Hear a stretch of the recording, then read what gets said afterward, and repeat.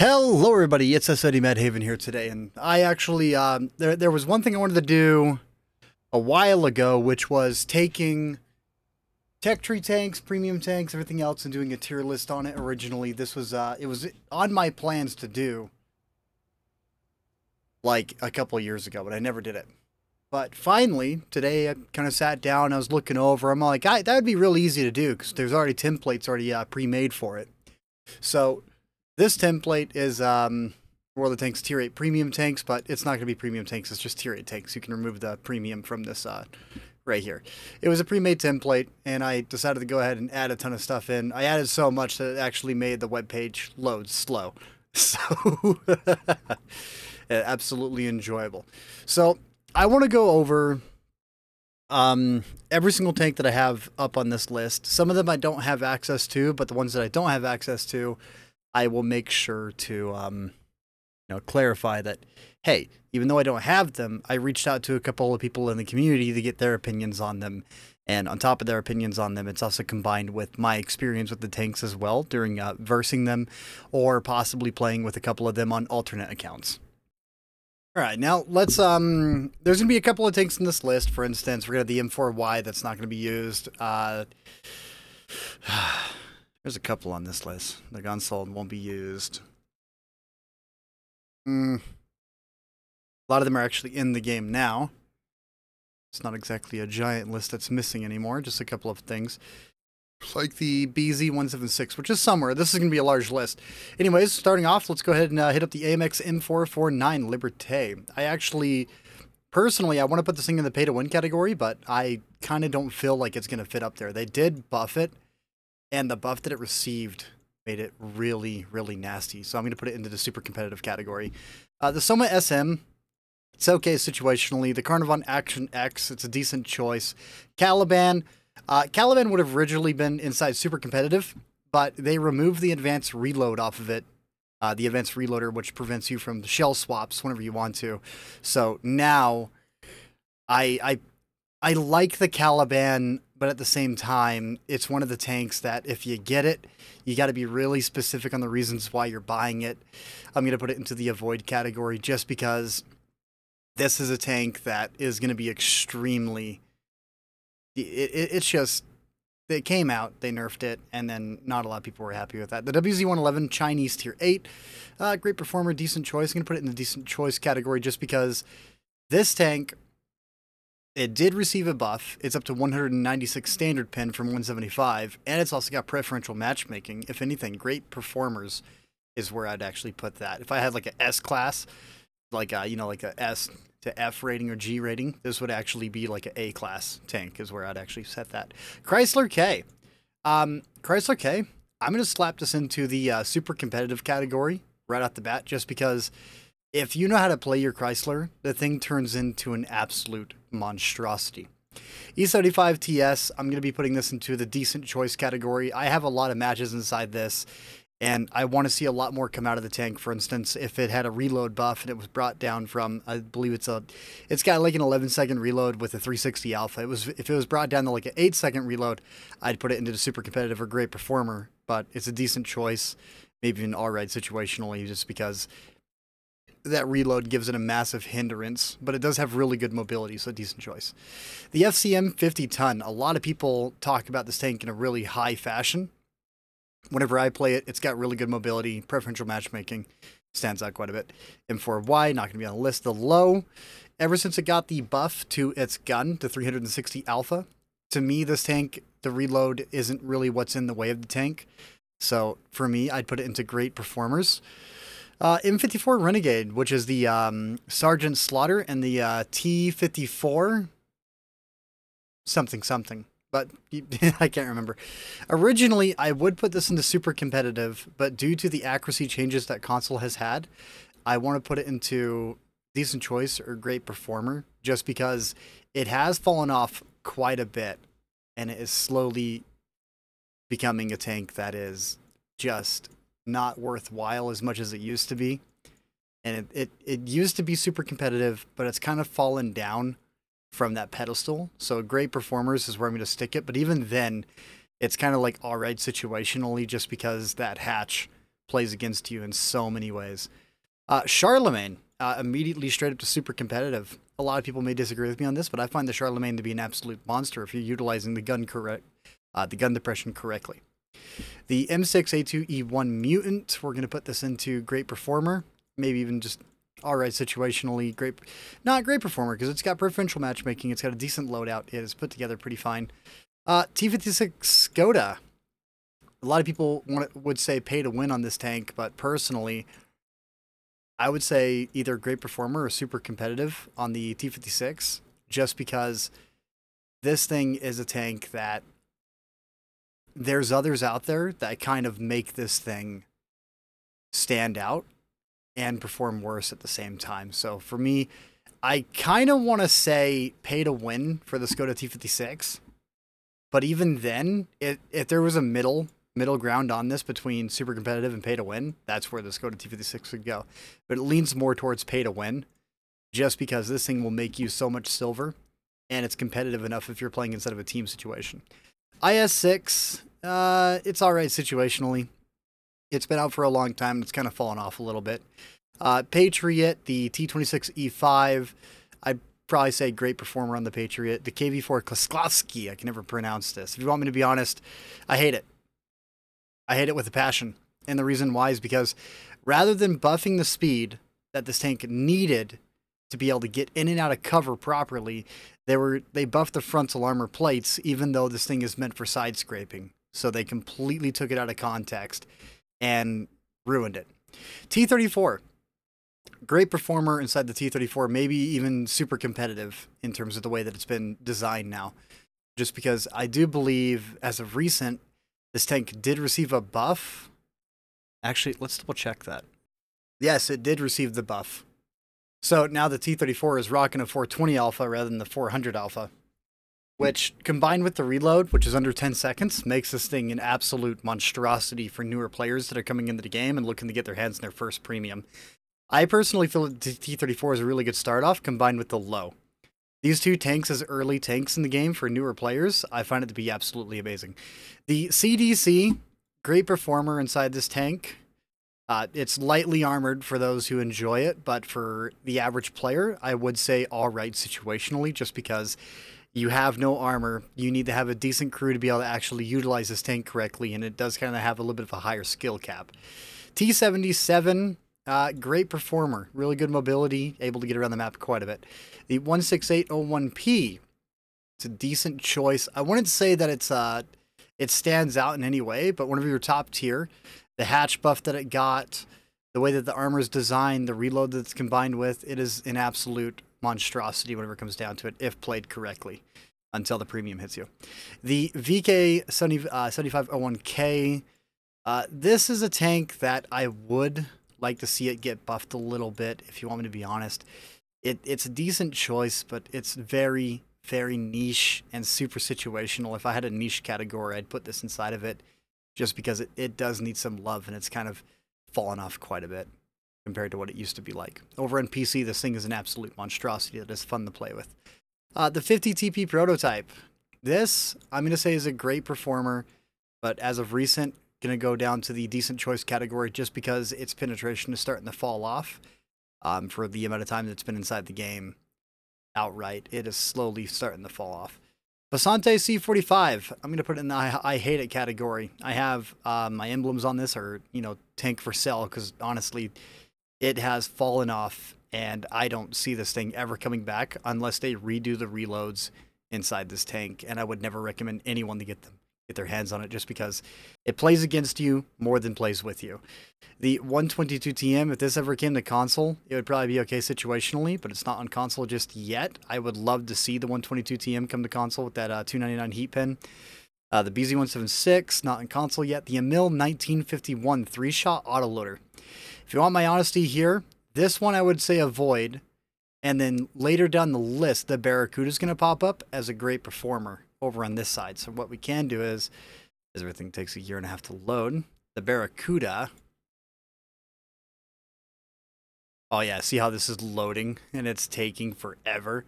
Oh man, you can see I overloaded the website. And I put one of the other ones down here. Maybe not. I think I just squeezed it in. So Barracuda, we're going to put into the Great Performer category just because you got that additional frontal spaced armor that gives you a little bit more of an advantage compared to the actual premium variant of the tank. And that's what stands out more on the Barracuda, just because you have that additional armor on the front, which makes a difference when reversing heat. IS-3A.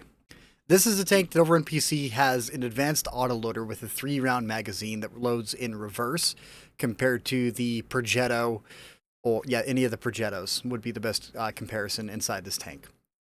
So its first shell loads the fastest, and then it starts to load a little bit slower with all the others. This one, I would actually say it's a decent choice, but whenever it comes down to it, I can't put it in Great Performers or Super Competitive.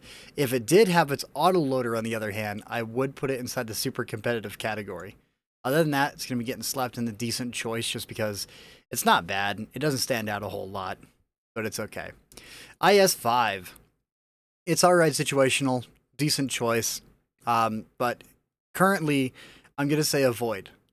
Just because there are so many things about this tank that the Defender, for instance, is a great performer. A Defender and the IS-5, there's so many things in common between these two tanks, but whenever it comes down to it, the Defender has access to more armor, kind of the same mobility, same gun depression, while PC gave this thing 7 degrees of gun depression, and if console had 7 degrees of gun depression on this, I would actually put it into the super competitive category. But for now, I'm going to throw it into the avoid category just because it hasn't been buffed in a long time and it needs some love. KV5, if you want my honesty here, decent choice. Or even great performer. Slap a Fish would say pay to win. But I'm going to say decent choice on the KV5 just because it's a preferential matchmaking tank. You're going to have to fire a lot of premium out of it. The first match I ever played in my KV5, I believe I got a Radley Walters inside of it. And then I never touched it again until one random day I dropped my controller and it threw me into a match immediately. Now, 703 Black on console. We have the Black variant, which is going to be coming up pretty soon for Black Friday. I highly recommend to get it because pay to win category, this is, in fact, yes, pay to win, without a doubt. WZ-112, it's going to be in the alright situational. Actually, you know what? We're going to throw this into the great performers. The Potato Gun is a great performer tank. In terms of survivability, making silver, and the way that it's set up, this is going to fall in the same category as WZ-111, even though this one never received a penetration buff, which there's probably a couple of reasons why. I'll get to that one later. Torvong B, because we had the Black Edition. If you want my opinion here, I'm going to put this into super competitive. Between the great performers and super competitive is where I would throw the Torvagen Black Edition that's going to be coming out as well. If you guys want to get your hands on this, I would highly recommend it just because it's a great tank. It's really good at making silver, and I find it to just be an absolute blast to play. 59 Patton, I'm going to put that in the avoid category. I don't even need to say why. Look at the giant tumor on top. The Alt Proto AMX 30, great performer inside that tank. AMX AMBT, we're going to put that into the great performer category rather than the super competitive, because if you play this tank, it would be a decent choice for people who like to make silver and like to keep control of their economy, because whenever you play this tank, you do have to load one or the other, just because we don't have any reload advantages compared to any of the other variants inside the game. So you're kind of stuck loading full premium or full standards inside this tank, because if you don't, then you're going to be resetting reloads for like 40 seconds, and you'll find yourself out of the combat for quite a bit. But if you load full premium and you're looking to play it competitively, it's a great performer. But if you're looking to use it to make silver, it'd be a decent choice. Astron Rex. This is a tank that actually has a lot of things behind it that make it stand out really good. It's a great crew trainer. It's a good silver maker. It's got really good DPM, equivalent to the T62A, tier 10 Russian, whenever you're fully loaded. So honestly, I would say super competitive for the Astron, but due to penetration fall off, we're going to say great performer. And the only reason why it's going to be hitting the great performer category is because this thing offers crew training out the butt. It's got a 50% crew training bonus, which I would recommend to use this over any of the other crew trainers in the game, because it combines mobility and everything else inside of it. The Borask, we're going to take this and put it in the super competitive category. I would not say pay to win, because we don't have as much foliage as PC does. So this tank does get spotted out quite a bit, but against a good player that knows what he's doing, this can be a scary tank. Centurion 5-1 Rack. The Rack we're going to put into the super competitive category because you got 120 millimeter front plate, you got the heavy duty 254 millimeter turret, you got the, I want to say 50.8 millimeter sides rather than just 50, so you can ricochet 152s, but I could be wrong about that on this tank. Chieftain T95, if you want my opinion, it's alright situationally, in my opinion, but the tank is absolutely horrible.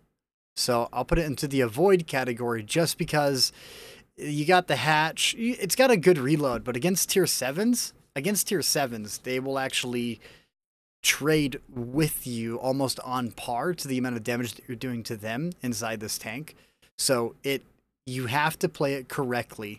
And if you are someone who enjoys bad tanks, you can put this into, where'd it go? I lost it. Somewhere. I am black. Oh, there you are. Yeah, I would say if you're someone who really, really likes bad tanks, it's pay to win. But at the moment, I would say it's all right situationally, and it's extremely specific in what you have to do to make this thing really stand out. Now, the Chimera, the standard version, I'm going to put into decent choice. We also do have the Inferno, and the Inferno would probably get put into great performer or even super competitive. But for now, the Chimera, we're going to throw down into decent choice. This is one of the tanks that I have a bit more respect for people that play it, just because you need to know how to use it and then utilize it correctly to make it really stand out. The CS52 list, let's put this into great performer category, just because it is kind of that all-round Polish medium. You got the armor, you got the damage, you got the full lineup. The FV4202P, it's going to be alright situationally, is where I'm going to throw this, because you have 50 millimeters of armor all around the hull. I believe it's a 120 millimeter turret with like a 90 millimeter forehead. So whenever you're not utilizing gun depression, this thing suffers against heat and high penetration AP. So at the moment, the Kampfpanzer 7, this is a tank that over on PC would be considered pay to win. But on console, we don't have the same foliage, we don't have the same perk system, we don't have a lot of the same advantages that PC does, so it's going to get thrown down into the R-Red situationally. But if this tank was to, let's say, get like an additional 40 damage on top of the pre-existing damage it's already dealing, so from 200 to 240 damage, this thing would actually be immediately thrown up to super competitive. But at the moment, it's constantly getting out-traded and constantly getting spotted. It does have a good high explosive, so I guess decent choice is where I'd throw it. With the 90 millimeter high explosive that it has with 320 alpha, if you can make that round work, then this thing does become a little bit of a monster up in the great performer category. So decent choice is where the Kampfpanzer 7 will end up at. However, this tank, I do find it to kind of be lacking in a couple of ways, and it needs a little bit of love. Or we need a little bit of a map redesign within the World of Tanks console. Lance and C, I'm going to put this immediately into the great performer category, just because this thing, if you know how to use it, it is a really good performing tank. It gets around the map. It's got decent concealment, a little bit better than the Kampfpanzer 7. So, I mean, this thing stands out to me in a couple of ways to where you're capable of getting the damage out, disappearing, and then reappearing. Lorraine 40 ton, that is a tier 9 on console. There is no tier 8 variant of it. PC has a premium tank variant, which I would love to see over in console. The MK46KR, which I do believe I took a screenshot of it as well over in my end. I believe I did. It's going to be somewhere on this list. But if you want my honesty, this thing, I'm going to put it into the avoid category, just because there's better variants of this tank. Maybe in the all-right situationally, but the avoid category starting off. The M48A2 Rompanzer, this thing has been buffed up quite a bit. We're going to put it in the decent choice category. The M4A1, the Rev, let's actually put this in the decent choice as well, just because if you want to make some silver, have a tank that's like not absolutely broken in every single aspect, but really good shell velocity, and then a decent choice in terms of heat, this is going to be a really good one. Panther 88 was buffed over on console a while ago from 240 alpha to 280 alpha, which makes this tank actually either between pay to win or super competitive. But where I'm going to leave this is pay to win, because the Panther 88, it has preferential matchmaking, plus it got a damage buff, accuracy buff, reload buff. Well, not really a reload buff. It got worse in just a little bit. But I'll say pay to win just because you never see tier 10 inside this tank and you're slapping for 280 damage a hit. And if you know how to play it correctly, this thing is a very, very monstrous performer inside the game. That's for your players that are a little bit higher up. All right, Panzer 58. This thing also falls in the same category of the buff, but I would not put it in the super competitive. I'd put it into the great performer category, the Panzer 58. It got the 280 alpha buff. It's got 50 kilometers an hour forward with, I believe, it's either 16 or 17 power to weight, making it very good with decent terrain resistances. It gets around the map pretty quick, and it stands out in a couple of ways. Up next, Progetto 46. If you guys want me to be honest with this thing, it has surprised me that this thing has simply disappeared, because I find it to be either pay to win or extremely competitive inside of World of Tanks console. Even then, for like your average player, I'd put this inside Great Performer. Even for your intermediate class, it would be super competitive. Just because you have the mobility, you have 720 alpha potential if you decide to clip out somebody, which means you have the ability to knock out 3 players immediately, or reserve shells and deal some DPM in the background, or even playing aggressive and getting in close. I think it's kind of funny that you never see the Progetto 46 pop up inside queues anymore. Then again, I don't play mine anymore as well, so I mean, maybe I should. It's an actual beast of a tank. All right, the Skoda T27 over on console. I can't remember what it was named, but they changed the name of it on console. But it is a Czechoslovakian medium tank, and I find this thing to be kind of like super competitive, but maybe in the great performer category more the less, because you got the mobility, you got a 3-shot clip, 242 millimeters of pin with, I want to say, 212 standard. I could be wrong on the standard pin on this, but I find it to be a really good performing tank. Stands out, and even Scareface would agree that he would probably put this inside great performer category. I mean, if it was like Progetto, this thing would essentially be super competitive if it had an individual reload.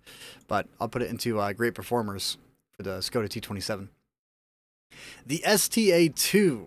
This is a tank that I never play, but I can say it would be a decent choice in my opinion, but a lot of people in the community would actually say super competitive because it's preferential matchmaking with 275 heat pin. So, I mean, it's preferential matchmaking. It stands out in its own right way where it wants to kind of sit up. So we'll put it inside. We'll be between decent choice and super competitive. We'll put it in the great performer category just because of those people who swear by the STA-2. Out of respect for them. STG. If you want my opinion on the STG, I would say it's a decent choice in terms of support. If you are playing instead of a platoon lineup, it's a great performer, as long as you're using it correctly. But I don't want people to get their hopes up about the STG, and I'm going to outright say avoid. This is a very specific tank that if you want to play a support role, this is the tank you go after for a really nice low-profile support role, 390 alpha, I believe like 11-second reload. It's not a super outstanding tank. There are tanks out that are better than it, but STG is not bad. I find it to be a fun tank to pull out every once in a while. I'm one of the people that will pull this out just to have some fun with it. But I'm going to be putting it into the avoid category. That way people don't get confused on why it's higher up in the list. Because this is kind of where it's kind of hit its spot. It's always been in the avoid category. Or maybe alright situationally is kind of where I'd put this, or decent choice. But it's got a very specific playstyle that you have to follow. Strav 81, the Swedish Carnivon. We'll put it into great performer, maybe even decent choice, because honestly, the Centurion 5-1 outperforms every single variation of any of the other Centurions, whenever it comes down to it. T-34-3 preferential matchmaking tank. They did buff this thing, and they gave it a really good penetration, so we'll put it into either super competitive or great performer. We'll leave the T-34 inside great performer at the moment, maybe even just decent choice, because it's really specific in how you play it. I find it to be awesome with its potato gun and the way it just feels. T-25 Pilot, it's pretty much going to aim up in the same category as the M46 Patton KR, because it's just the same tank with the reskin. But if anything, the Vengeance would jump up in the alright situationally, but I don't think I had the Vengeance inside my selection that I threw on here after going through everything and making sure we had them all. But It is what it is. The Vengeance and any of the variations of this tank, I would honestly just put into the alright situationally, but from my perspective, I'm going to say avoid them just because there's absolutely no point to be getting your hands on them. The Super Pershing, decent choice. Yeah, this would be a decent choice tank to get your hands on and play it a little bit. It's not outstanding. It doesn't stand out in any really heavy duty way where it's overpowered. It's a decent choice. T-42 is a great performer. We're going to leave it inside decent choice just because that's kind of where it belongs. It's not a super competitive, or it doesn't really stand out to me as pay to win or anything else. It's kind of just that all-round American metal and decent choice. Now we jump into the T-44 category. T-44 100. This tank is going to be immediately up to super competitive. T-54 mod. This one's going to be brought up to great performer. Now, the T-54 100, I did go out and 3-mark this. I am working on my 3-mark on my T-54 mod. But the 44 100, you got the concealment, you got the view range, you got the mobility, you got additional space armor. You have all these things that stack up on it that make a really good, super competitive tank. The T-54 mod 1, you got less concealment, a little bit of a longer reload. Nothing super crazy in terms of that longer reload. But there's so many more pros to the T-44 100 than the T-54 mod 1. This is your heavy-duty front row peekaboo tank. And using it that way, you still got to worry about your gun mantle. So, with the cheeks being buffed in these tanks, however, the cheeks is what made these tanks jump up into these categories. Other than that, it would have been T-44 in the great performers and the T-54 mod in the alright situationally, or maybe even decent choice. But I'm going to stand by super competitive on the T-44 100. Up next in the list is going to be the LPC. If you want my opinion on the LPC, I find this thing to be an absolute monster. And I'm going to put it into the pay-to-win category. Because you get a 560 alpha potential with a double shot, which has a 1.12 second interclip reload, so you can throw out that 560 extremely fast. You have 212 standard pen combined with 280 premium pen, or maybe it's 208 standard pen. It's between 200 to 215. I can't remember the exact number on it, but this thing, I would definitely say pay-to-win along with the Stone Cold Steve Austin. And they are great performing tanks. They make a lot of silver. They influence the fight in a lot of ways. They stand out in a crap ton of ways. They are amazing, amazing tanks. The LPC. I stand by that. I believe that. All right, Type 59. We're going to take this tank. We're going to say great performer inside this thing. You do have to throw out a lot of premium inside this tank to make it worthwhile, because the 181 standard pin that this thing gets compared to the 241, 243 premium pin that it gets. The standard rounds, for making silver inside of it, it'll be okay. It's got preferential matchmaking, which is why it's in great performers. Other than that, it'd be a decent choice. But since it never sees tier 10, it's going to be in a great performer category. Up next, we got the MXCDC 105, which is also known as the Deuce over on console. It's a decent choice. If you guys disagree with me, let me know in the comments. But that's where I'm going to be throwing the Deuce, just because I don't really play it a whole lot. There's other ones out there that have less armor, like the Companzer 105, which is an absolute speed demon, gets around as a ghost, which would be more effective than the Odus, in my eyes. The G-Sword 1000. I'm going to put this in the great performer category because you get that 1200 potential damage output inside this tank. What is it? 1280 clip potential inside of it. Along with that, it's a ghost on the field if you play it correctly. It'll be great performer. For a player that knows what they're doing inside of it, it could be super competitive, but it's going to stay inside the great performer category. The ISU 130, it's going to be alright situationally. You have to build it correctly to get it correct and have it lined up alright. But once you start to utilize it, you get some penetrations off, and it starts to go out there like crazy amounts. ISU 152K, it's going to go inside decent choice. I would actually put it in alright situationally. But whenever it comes down to it, the ISU 152K, it does sport a big gun that scares people on pushing corners if they see it. So it does make people hesitate just a little bit.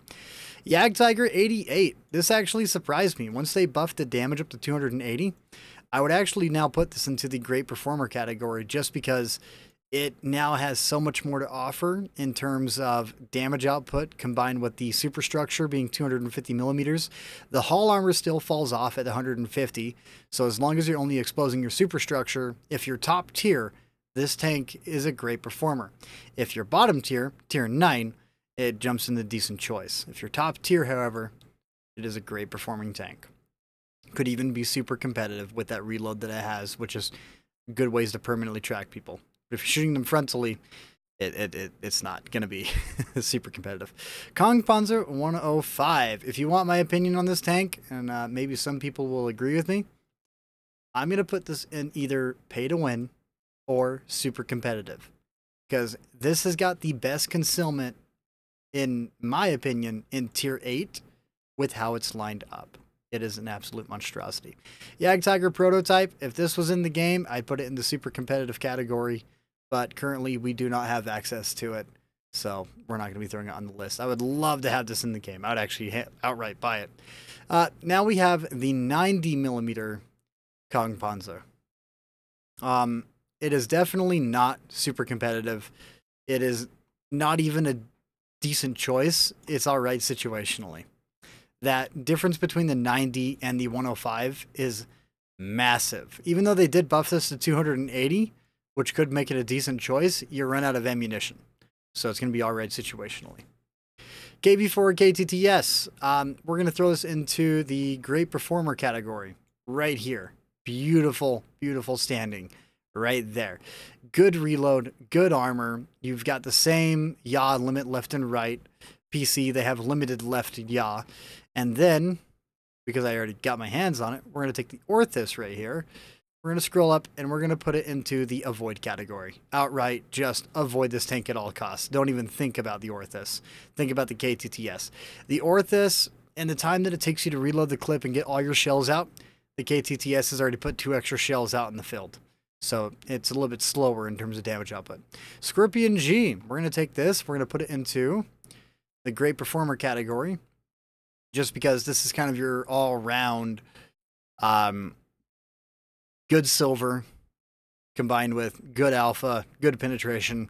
Hasn't really fallen off because it has that mobility until the new tier 9 light tank comes out, or tier 10 light tank that has like god tier penetration against that thing at 26 millimeters. Strav S1, if you want my opinion, all right situationally. Some people would disagree with me and they would throw it into the super competitive category or even the great performer category. But we're going to put it into the all right situationally because it's very specific. And my specific is Himmelsdorf. Would you like it? There. We'll see if anyone tries to argue with that one.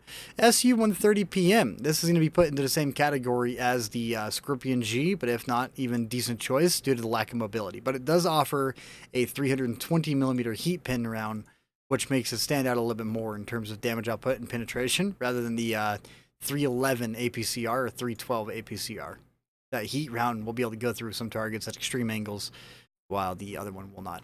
Now, here's the Bison. We're going to put the Bison into a decent choice category. I'm not going to say it's a great performer. It is a decent choice. You are rocking a 130 with 440 alpha with AP premium at 303 pin, or 307. I can't remember off the top of my head. But it's got AP penetration premium rounds, which means it's got 5 degrees of normalization on contact. This thing is an absolute monstrosity whenever it comes down to pinning heavy tanks, because nothing can really stand against it. To give you an idea, the T-103 Bison can go through the front of the 703 in a head-on-head fight. You can go right through that top plate without even caring. That is how strong that shell is. TS5, I would want to put this into great performer category, but it kind of has to get thrown into the alright situationally, and that hurts me because I want to put it in decent choice. However, due to map design and everything else that's in the game, this tank is extremely difficult to play unless you know what's coming up next. If you know what's coming up, you can say great performer. But at the moment, we're going to put it into the alright situationally, just because it's very situational to the map that you were on for this tank to stand out in any way at all. Alright, so now time for the Terrapan and the Diamondback. This thing got a buff that buffed it up to 285 pin. I would say super competitive until you're against tier 10. Against tier 10, decent choice. But at the moment, I'm going to say it's super competitive just because I enjoy playing this thing. If you can make that DPM work inside this tank with the, I believe, 4.8 second reload, permanently tracking people, being able to throw out damage nonstop, 245 standard pin or 243 standard pin with 280 plus premium pin, but it's APCR. This thing can be an absolute nuisance to deal with. So put it in great performers to kind of just, kind of just give it that balance. I wouldn't say super competitive. This list is kind of specific, but I find the Diamondback to be an absolute fantastic tank, but it does fall in the same category as a TS5, but the Terrapan is a little bit faster. At least I believe it is. The Vipera, this is a tank I actually had to talk to a couple of people about, and they do believe it's a great performing tank. They don't say it's super competitive or stands out in any super crazy way that makes it overpowered, but it's kind of that middle of the pack tank that you can get some really good damage out of it. You can make people really hesitate to do anything, but if you get caught out inside of it, you kind of fall apart inside the decent choice category. But for me, I'd put it inside the great performer. I haven't played it yet, but based upon the replays and everything I've seen of it and how I would play this tank, for me, it'd be a good performing tank, but it would take me a long time to 3-mark it by my playstyle that I would have inside of it. That is some justification. WZ-120 1FT. You want to see where I'm going to throw this? Super competitive. 120 millimeters frontal armor, 80 millimeter side. I believe it's 80 millimeter side or 75 millimeter side. You get really good armor, really good concealment, a nasty 122 millimeter gun, and it is just an absolute baller. EBR 75. I would put this into the decent choice category, but for the average player and the players of World of Tanks, it's going in the avoid for the console community. For me, I would put it in decent choice because you can make the high explosives work.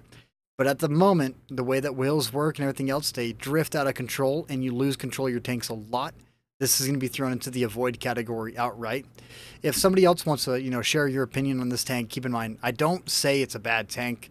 It's just that the way that the mechanics work on it, I don't recommend it. But if you do want to get your hands on it, it is not a bad choice. All right, Panzer V light tank. To be honest, I don't think we have this one. I need to double check. We do have the Awful Panther, but it's actually a tier 7 on console rather than a tier 8. All right, so next up on the list, we're going to have the ELC Even 90 along with, is it the Vanguard? There's another one. There's 2 variants of this, and they're both, I would say, decent choices.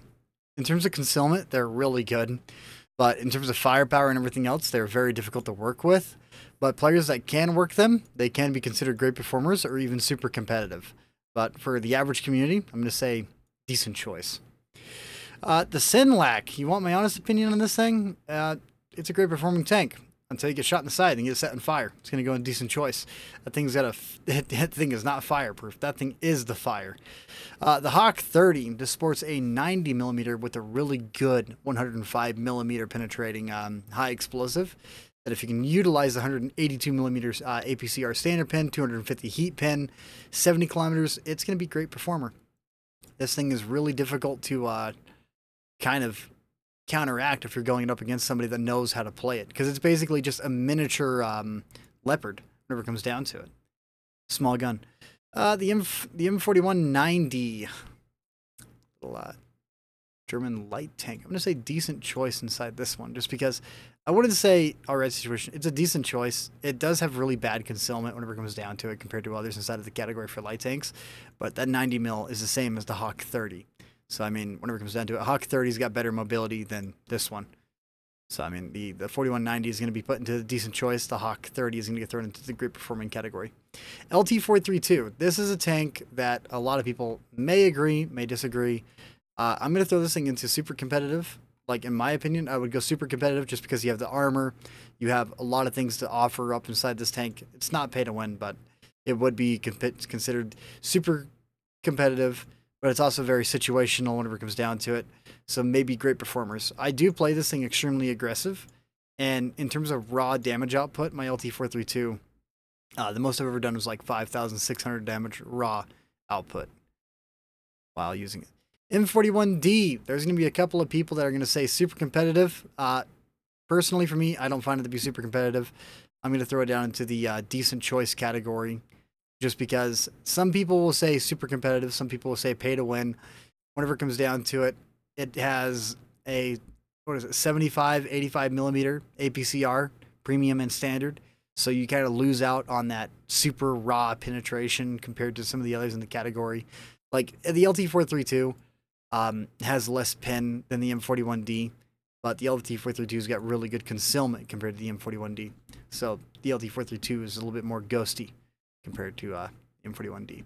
But the 41D, it does have a decent gun. It gets a decent amount of damage out. But in terms of a light tank, I don't find it to be kind of your passive scout. It's more of your active scouting role. And for me, it's going to be a decent choice. T44 lightweight. I don't believe we have this in the game yet, so we're going to skip it. T92 light tank. If you want my honest opinion, I'm going to put this into the avoid category. But for people who do want to get it, it's going to hit the decent choice category, same as the M41D. The reason why I'm doing the avoid category is because its premium rounds are 5,000 plus gold, and you reload in 3 seconds. If you're not paying attention, this tank will cost you millions in terms of restocking whenever it comes down to it. Other than that, I would put it into great performer or decent choice. But for the average community who wants to make silver, that goes there. All right, that is everything. These are all the things we don't have on console just yet. Captured King Tiger. This one, as everything takes a year and a half to load, is going to be all right situationally. I find this thing to be a very decent tank. Still waiting for its gun to get buffed. If its gun was buffed, this would actually get thrown into the great performer category. But for right now, it's all right situationally. The Roswell, based upon everything that I've seen about this tank, and the people I've talked to, which would be Bouncy and a couple of others, it's a great performing tank in terms of damage output, penetration, and mobility combined with it. I do believe it has a turbo mode as well, making it get around the field being really snappy. Panzerjäger. All right, immediately, we're jumping into a category of now pay to win. That's a Panzerjäger for you. In my opinion, it is pay to win. T32 prototype. They did buff the turret armor. It did kind of get a little bit of love. They did kind of decide to say, hey, maybe this thing is okay. We're going to put the T32 prototype here. We're going to actually move the Capture King Tiger up to decent choice as I go 10.5 miles. The M26 T99. This is a tank. I don't think it's overpowered. I don't think it's underpowered. Kind of feel like it's really well middle of the pack and the way I would expect rockets to be introduced in the game, except for all the BS that they've been doing. So we're going to put it into all right situationally. M41 Brazil. Some people would argue and say that the rounds on this are better than some others, and I can't remember the exact reason why, but I would say decent choice. It doesn't stand out. It is a light tank killer whenever it comes down to it, but there's so many other kind of light tank killers in the game that this one, it's kind of niche, in my opinion, but someone would disagree. The M48A2 Patton, along with the Undertaker. We're going to put this into the avoid category. However, this does sport a 200 module damage or a 203 module damage, which does kind of give it this really special kind of high explosive round. But that high explosive round is not worthwhile. Same thing about the Soldier-On M67. I'm going to put it into the avoid category, maybe even the all right situationally category, and just leave it there and then be happy about it. Stockade. This is one that's a 3-shot autoloader. It'd be a decent choice along with the... Where the heck? There are so many freaking tanks in this list. All right, Stockade. We're going to leave it in a decent choice. I can't remember where I put the IS-3A. So many tanks. But decent choice for the Stockade. Senjutsu. If you want my honest opinion on this tank, in the right hands, this tank can be considered pay to win. Even if it's not pay to win, it gets thrown into the super competitive category real quick with the way that this thing has been put together. Even against tier 10, it is a menace and a threat. So we'll put it into super competitive. It is kind of in between pay to win and super competitive in terms of the output that it is capable of. Up next, Equalizer. It's artillery. I hate it. Somebody in the comments can kind of give their idea. This is actually really, really. It would get thrown into the pay to win category if you want me to be honest with you, because it is dumb in my opinion. I think all artillery is cancer. Tiger Shark and the other 4 variants of this tank, we're going to throw these into the Great Performer 3-shot autoloader category. They got 3 shots. They throw out some decent damage. And primarily the only people that play these tanks are the people who got them during the Hot Wheels event that are good players. And they would actually probably stop and say Tiger Shark would be super competitive. But for me, it's going to be Great Performer. The speed on these kind of make me feel like I get caught out a lot. So that's where it's going to sit for me. The Wraith. While it may be in the same category as, its brother, the 58 Panza, which is somewhere on the list. I do believe I put it in Great Performer. The Wraith would actually be alright situationally, or even a decent choice, because you do have spaced armor, but you lose power to weight. You lose just a little bit of terrain resistances. Like this one gets a little bit worse compared to the base variant, and it's probably even in the same category. It's somewhere on the list. Oh my gosh. It is ridiculous to think how many tier 8s are in World of Tanks. It is obsessive. The Asterion. So the Asterion's here, the Dread Dozer, and a couple of the others, because these are very specific tanks. If you want my opinion, the Asterion kind of earns its decent choice category with its penetration, its reload, the additional spaced armor from the Bull, the hatch coverage that it gets. It's a decent choice, but it is a heavy tank. It's not a medium. It was changed. It does sport a 105. I believe it's a 105 during the time I did testing on it. It ricocheted off of auto ricochet 90, but it overmatched the 105 overmatch that was needed. And so that could be a 105. Like a 90 would bounce off it. Dread Dozer. This is going to be thrown immediately into the avoid category. Now, the Asterion and the Dread Dozer both suffer from the same thing, which is the engine block has a cutout on the hull, forcing it into the armor, which means if you aim for the engine block, you're actually going through 70 millimeters of armor rather than 152, because they did a cutout on it to make it flat so they could fit a cosmetic piece on the inside. So it really takes away from this tank in terms of like how it plays and performs. The Hydra, a lot of people are going to say Great Performer, decent choice. I'm going to say all right situationally. My reason for this, sure, this is a 75% silver bonus. Okay?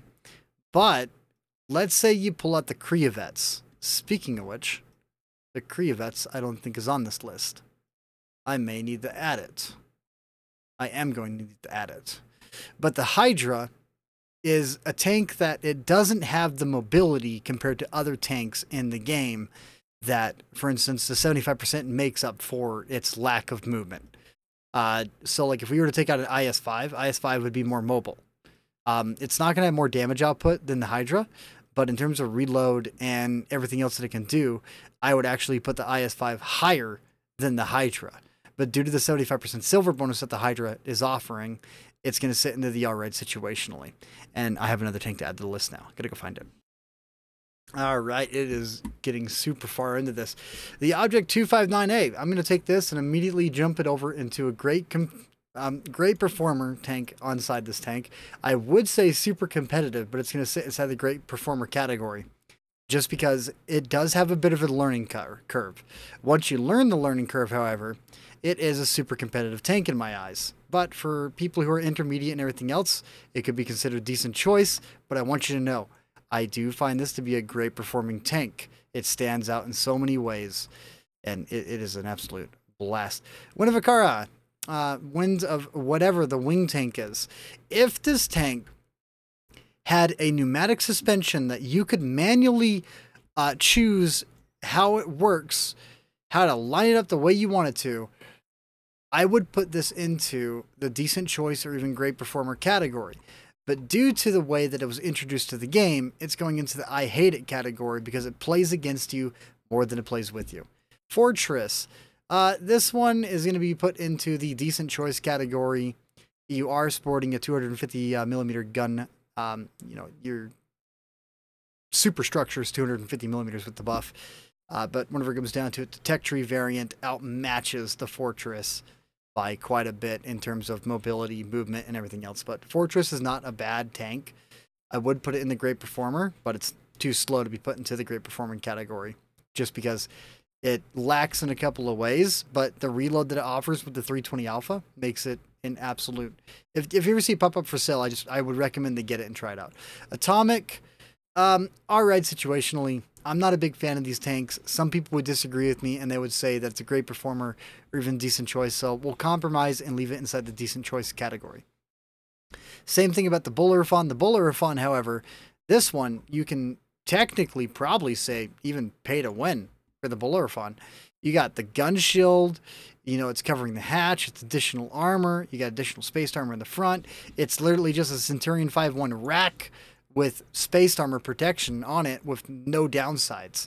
You could consider this to be a pay-to-win tank, but we're going to put it in the super competitive category to compromise on it because the pay-to-win section is really specific on what ends up inside there. Bellerophon, I would not say would end up in pay-to-win, but it's very close. Comes around once a year. It's a great collector item, and it has a lot of output. Eradicator. This is a experience trading tank.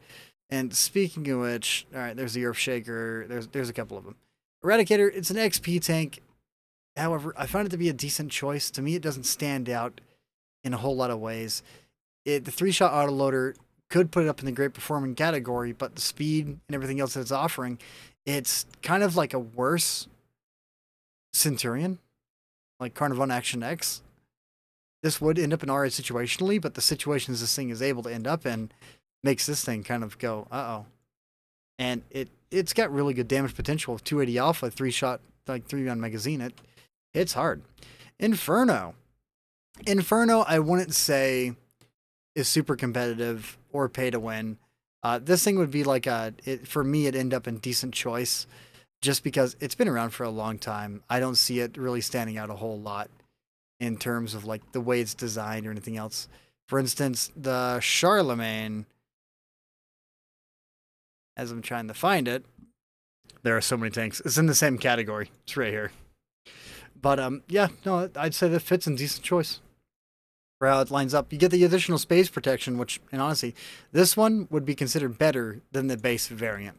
But with the way that they both perform, Inferno's got a little bit more space protection. You could say great performer and leave it in there without, much of an issue. So I could technically just leave it there and be happy. The artillery, the FV305. This thing is another pay-to-win tank because it's artillery that you can just skybomb people. Just kidding. It's actually, in terms of artillery, it would be considered a decent choice. As I was talking to a couple of people a while ago, they said that it's not one that stands out, but it's super, super derpy. And they don't recommend it, but it's just funny. So we'll put it into the decent choice. All right, the Vindicator. We're going to put this in the great performing category until you run out of ammunition. Then once you run out of ammunition, then you put it in the I hate it because you're out of ammo. So great performer, Vindicator is going to end up in there just because you got mobility, you got gun depression, you have decent concealment, you got decent view range.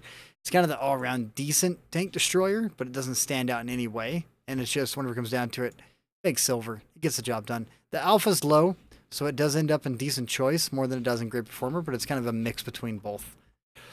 Up next, the HMH51. This is going to end up at the same category as alright situationally. The M4A1 Rev that we threw up into decent choice has better power to weight and better terrain resistances than the heavy metal hero M51 Super Sherman. So the Rev, better power to weight, makes a big difference in terms of the 51. It's like a whole 2 power to weight. Type 59-2. PC does not have this. It doesn't exist on PC. Personally, I'm not a fan of it. I don't mind it. It's a decent choice. It makes sense that it has the 250 heat pin. It doesn't stand out to be overpowered. It's kind of middle of the pack in terms of like what it does. And it's one of the tanks that they love to give away because it has a giveaway gun, which is 200 standard pin, 250 premium pin. They don't like giving away overpowered things. This is one of the tanks they give away because it's not overpowered. Up next, the HMH 58. This is a console exclusive. And if you want me to be honest, in the right hands, it's super competitive. In bad hands, it's all right situational. In the hands of a person who plays it non-stop, it can be considered pay to win. But this is a tank that we can throw into super competitive, and I would be okay with that. Like, I enjoy this tank. I play it, and during the times I play it, it's got that 3-round magazine that's 300 damage, so you have 900 damage potential.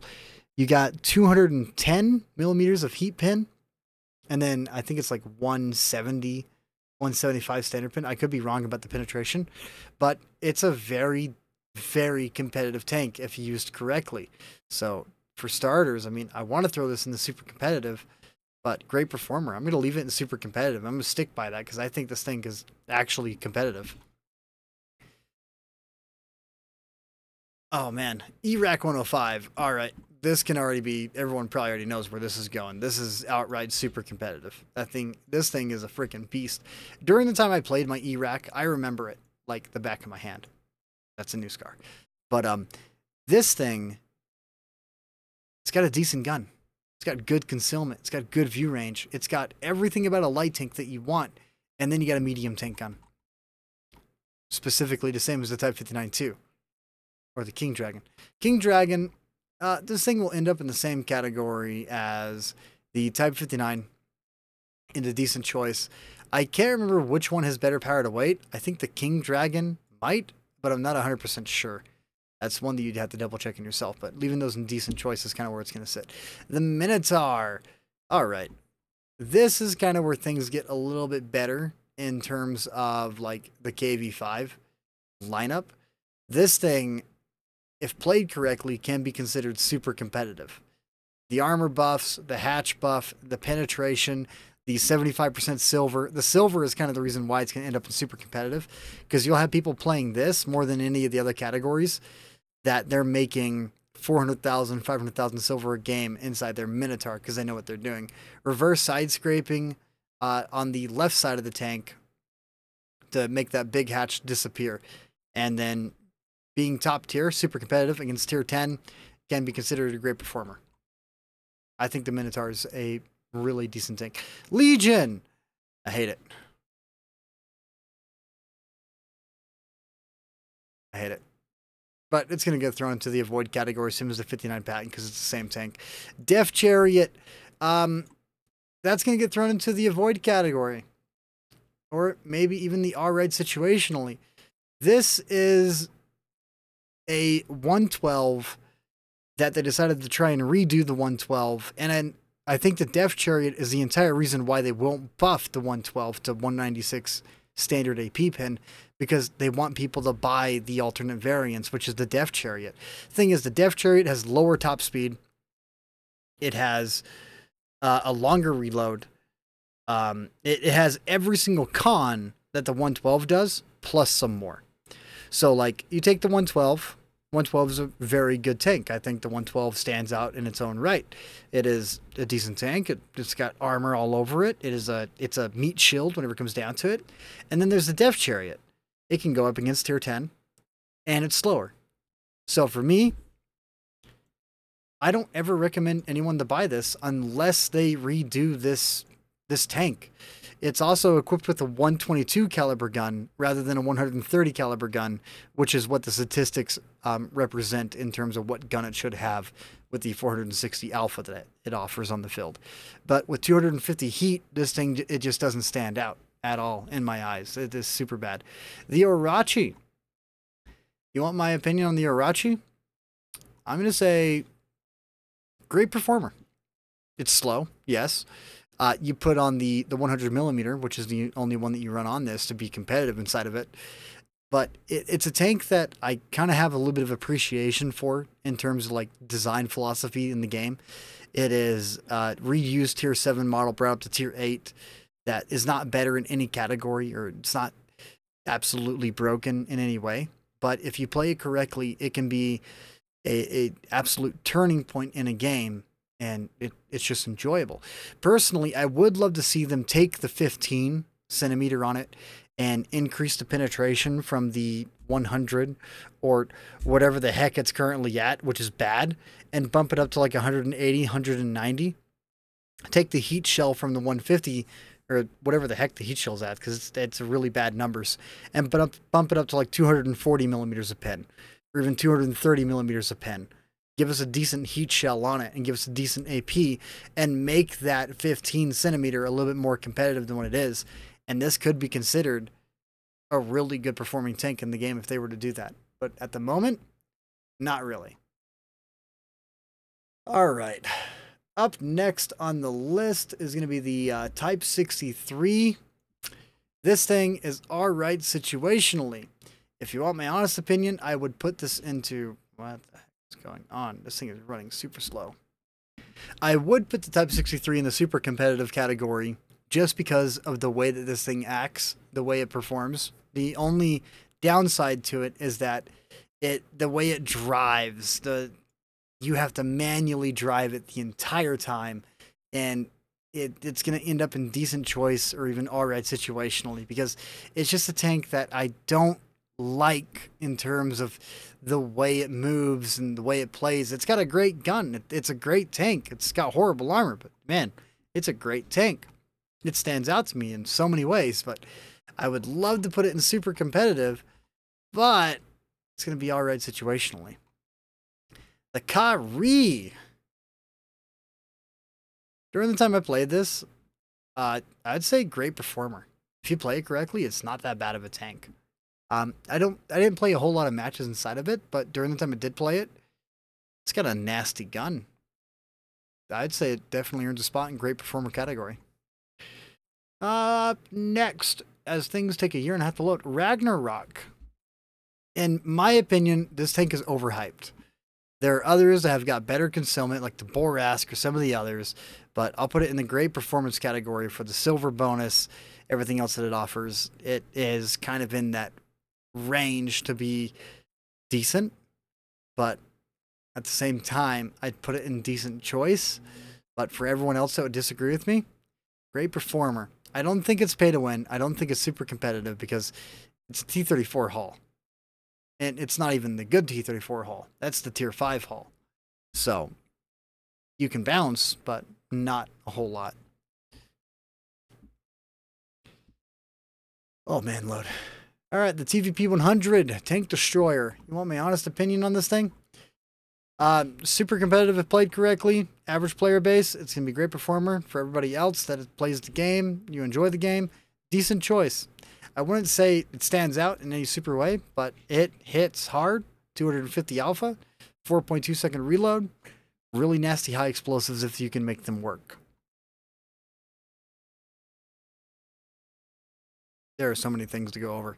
This list is gigantic. Holy crap.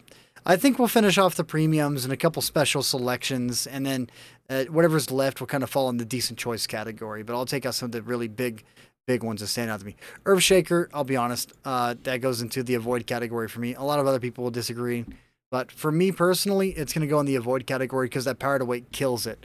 Dragon, it's had a lot of overhype over the years. I'll put it into the decent choice category, which I do think is above the Lance and C.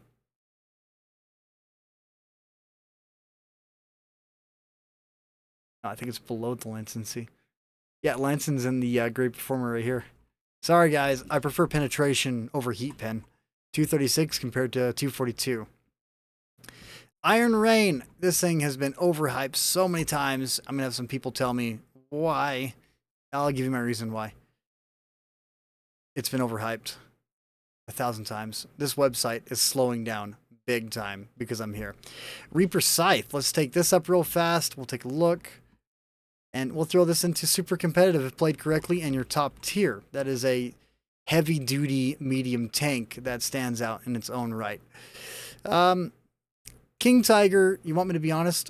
King Tiger, Tiger 2, and all those variants, they're super competitive.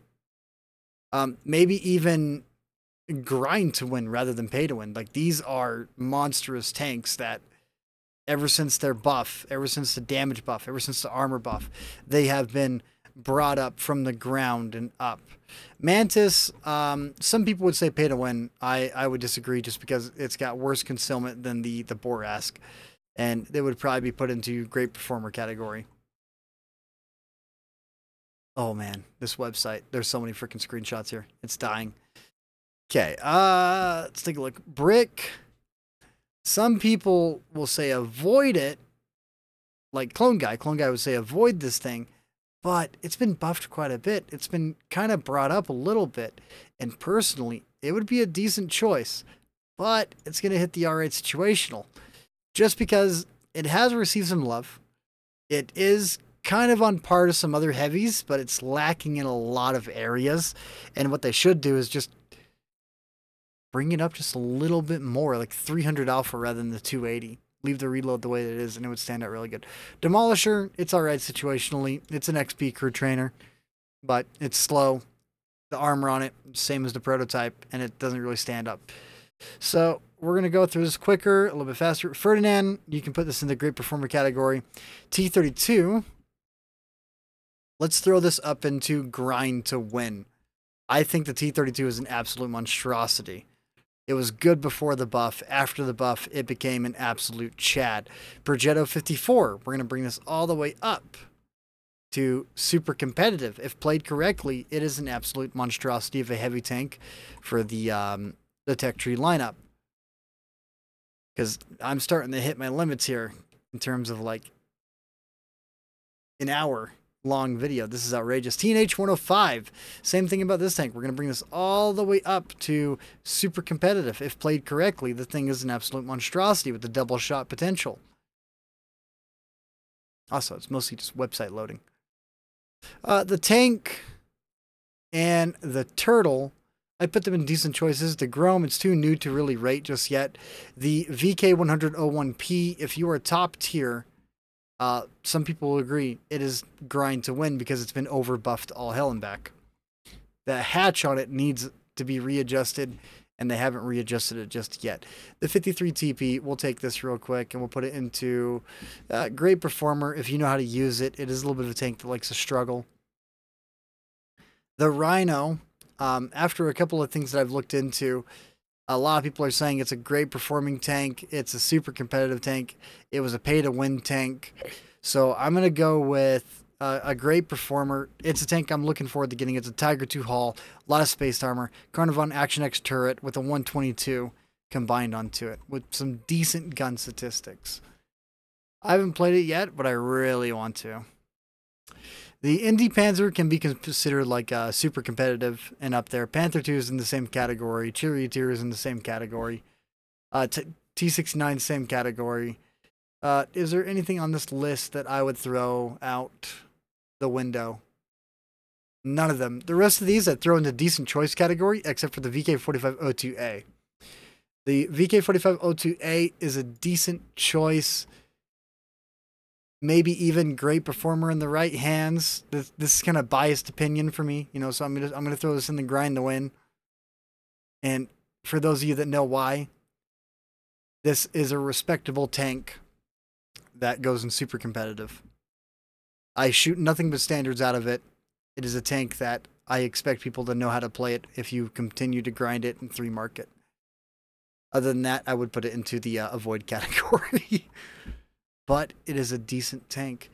Super competitive Yank Panther 2, Strum Tiger P. It's alright situationally.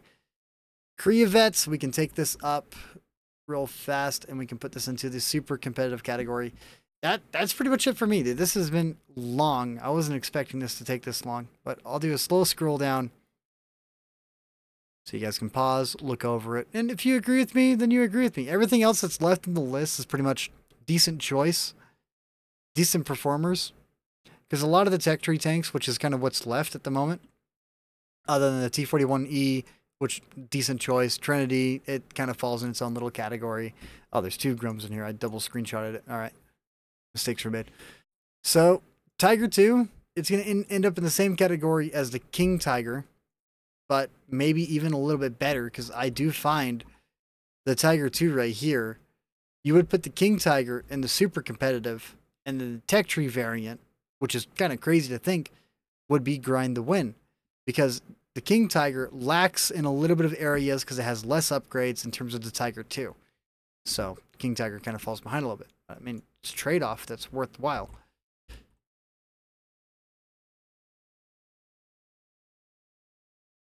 And that would be about it. A lot of these double shot tanks, they're decent. The IS-3, ever since they buffed it, this would be thrown into the super competitive category. Boop. I should have did this really fast and then just talked about the tanks over the list instead of like actually selecting them and going up and down. Cruncher, you want my opinion on this? There's a reason why I haven't unlocked it. It doesn't stand out to me in any way. It could be essentially a alright situational tank, but it doesn't stand out to me. The 110, everyone talks crap on this tank. There's a group of people that talk absolute mad crap about this tank. But you want my opinion? It's a great performing tank. It's been buffed. It's been brought back up. It's had its penetration amplified. And even with the stock gun, I was still able to do 4,000 damage inside this tank. I don't think it's bad. I think it just needs a little bit of love and people to stop disrespecting it. Oh, man. My brain. It's fried. It's gone. AMX 65 ton. This, I wouldn't say is a super competitive, absolutely back-breaking tank, but it could potentially end up in the same category as the T-34, which is super competitive. But the way that it is now, I would actually throw it into great performers with the AMX 65 ton. Wherever that WZ was, I can't remember, but super competitive, I think, is right where it deserves to be. Emil, it's all right. I'm not a fan of the Emil. The Lynx, no view range, you get caught out. The Bat Chat, there's going to be a lot of people that will agree that they would put it in super competitive with the way that it plays, but a lot of people majority would say great performer.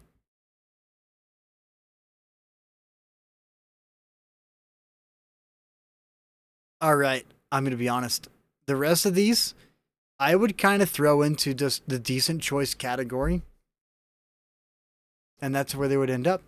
Except for the Ferdinand. Depending on the match, this would be considered super competitive. Same thing about the SU-101. CS-53, this can be considered super competitive, just hands down, by itself. Borsig, it's overhyped in my opinion. Can kind of sit there in the pinned category and completely forgotten about. Anyways, that'd be my list. I'm not going to finish this thing because this is already going on long. This website is slowly dying. So if you guys find yourselves agreeing with me or disagreeing with me on some of the tanks on the list, let me know down in the comment section down below. This is something I wanted to do a while ago, but holy crap, that took a lot longer than I wanted it to. Anyways, you guys have a great day, afternoon, night. I need to get some water. And ibuprofen. Oh, man.